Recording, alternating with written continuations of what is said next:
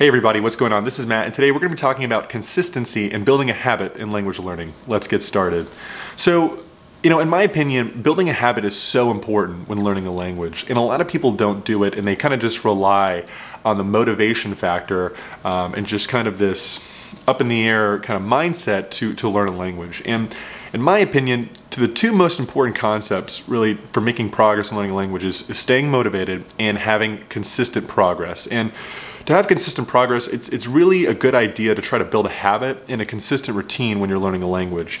Especially when you're first starting out, or even in the intermediate phases, you're going to run into issues. There's going to be times where once you're past that honeymoon phase, you're gonna run into some sort of problem. Maybe it's a grammar concept and you just don't understand what's going on, or you notice a different structure with a language. Maybe it's cases where it just seems so overwhelming and you think to yourself, I'm never going to be able to understand that.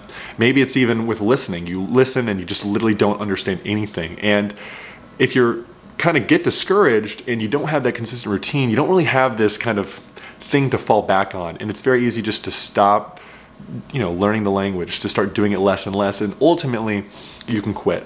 And ideally, if we want to be fluent, we don't want to quit. So anytime we can kind of help prevent that, the better. So when building a routine, I think it's important just to take a step back and come up with a plan and goals, because if we set up how we want to structure a routine and have goals around it, the more we're likely to stick with that routine and the more effective it's going to be in the end of the day. So first off, think about how much time you want to dedicate to language learning, or how much you're willing to, because I think that's going to be a really good kind of place to kind of structure the rest of your goals around that habit from there.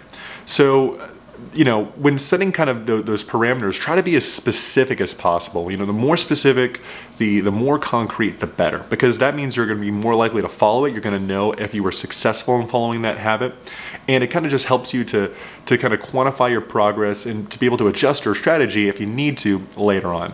So first off, try to identify what time of day do you want to study. Is it going to be in the morning? Is it in the afternoon?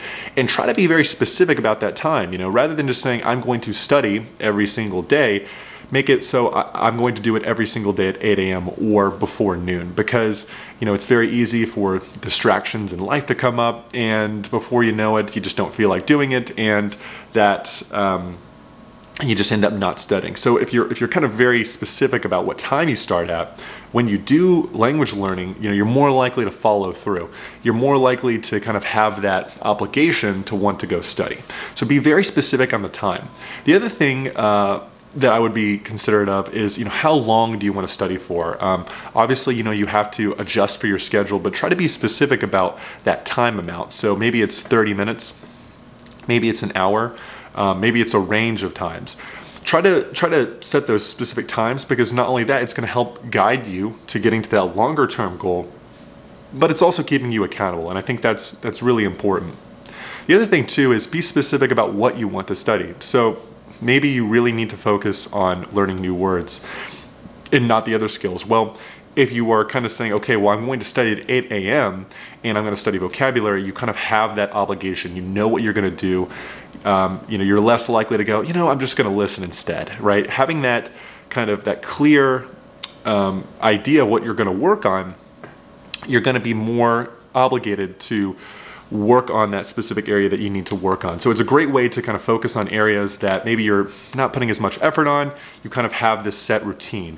And it also helps you to just not debate whether or not you want to do one kind of study method versus the other. So being very specific about that routine as well. And of course, don't limit yourself to just studying this in this time. If you want to listen to the language on your commute to work, or you have other parameters that maybe are a little bit less specific, by all means do that. But building that habit, being consistent, I think is very important. You can incorporate kind of, not specific study times into that, but having some sort of dedicated time, I think, is very helpful for building that habit. And like I said, this is really going to accomplish a couple of things in the end of the day. So number one, you're going to be making steady progress, right? By doing it every single day, you're steadily going to get better at the language. And this accomplishes a bunch of things, right? It makes it more fun because you're going to have more progress in the language.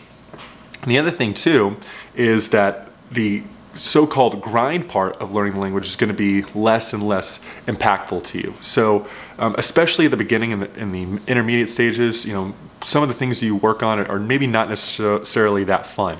And so if you have this kind of this routine and this period of time where you dedicate to language learning every single day, you know, it kind of helps to have this discipline to overcome the grindy part of learning a language. And so once you get used to it, and I think building a habit roughly takes about, you know, 21 days or so, you know, language learning will become less of a grind. It's just something that you do every single day, like going to the gym.